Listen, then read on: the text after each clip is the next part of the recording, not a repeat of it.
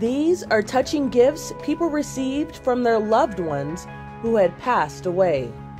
Why is this teenager in tears? It began with Johnny Crow blindfolded in a car. He had no idea where his sister was driving him. Johnny getting his 16th birthday surprise. It was his 16th birthday in 2017, and he found himself at a music store in Michigan. His sister Chandler handed him a card from his father, who died of a heart attack 2 months before. What does it say? Happy 16th birthday. Johnny stood in a state of puzzlement as the employees brought over the large case. Dad bought it for you before he passed away. For your birthday. It was a beautiful guitar, and Johnny was overwhelmed. Happy birthday, buddy.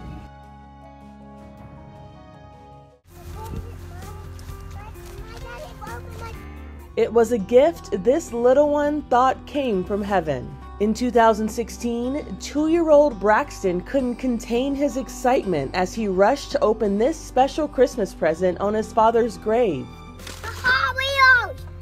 I need Hot Wheels! Who got you that? My daddy. The toys were left for Braxton by the man who made the headstone as a surprise. Braxton's mother was overcome with such kindness. He's been a very unhappy little boy for a long time. Braxton's father, Cody, was in the National Guard and working for a police department when he was killed in a car wreck. This was the first holiday Braxton had without his father, and at this moment, it felt like Dad came home for Christmas. Who got you that? My daddy.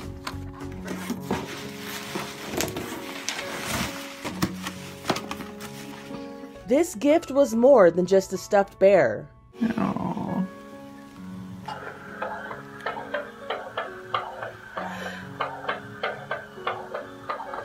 It's a memory of this dad's late son.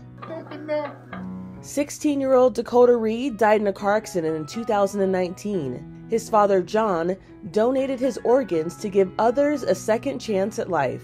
Every night, I would stand beside Dakota's bed and I'd lay my head on his chest, listening to the heartbeat. And I did it all the way up to the last night, and I felt like, God put it on my heart to do this. The man who got Dakota's heart sent John this special gift, a bear proclaiming him the best dad ever, and a recording of Dakota's heart beating inside its recipient. What that does is give me what I've been missing. It gave me a piece of my thumb back. And so now I can lay in bed and listen to it. John hopes his son's story encourages others to consider organ donation. He says hearing from the people Dakota saved has given him and his family a sense of peace. I couldn't ask for a better way to console my grief than to know that he lived on to others, and he's a hero. He gave a gift of life, and no doubt, I'm happy with it.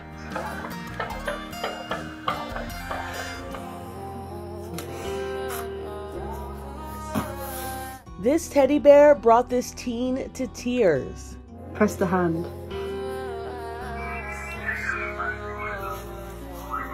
Taylor McCormack's Christmas present was a remembrance of her best friend Rodney, who died in 2020. This custom bear contained a recording of Rodney's voice.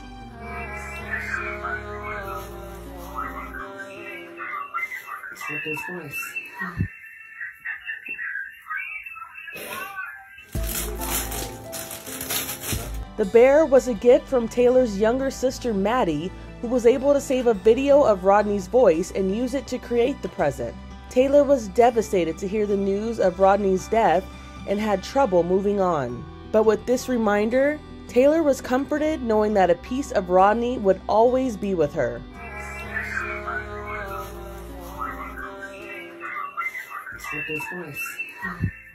A mother visiting her child's grave got a visitor of her own. Hello. You're beautiful. Marie Robinson of England lost her son Jack to brain cancer in 2013. She went to his grave on the anniversary of his death in 2017 to sit with him for a while. She says this red robin came to keep her company. It didn't seem afraid at all, landing on her foot and even perching on her fingers. The grieving mother was brought to tears by the beautiful moment, You're so sweet. which she is taking as a sign of love from her late son. For Inside Edition Digital, I'm Andrea Swindall.